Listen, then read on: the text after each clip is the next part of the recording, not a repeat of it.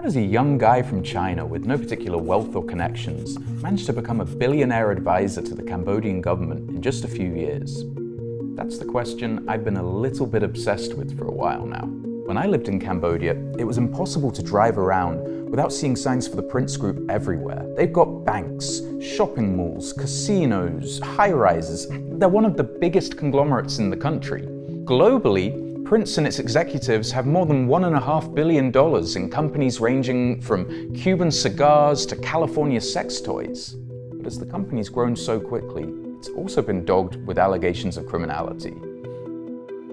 Illegal online gambling, cyber scamming, money laundering, this kind of thing. This is what, for the last 3 years, I've been investigating. Now, a spokesperson for the company told me that they've been the victims of impersonation, that they deny all the charges. But we've seen evidence that at least $700 million of Prince Group revenue comes from illegal online gambling rings.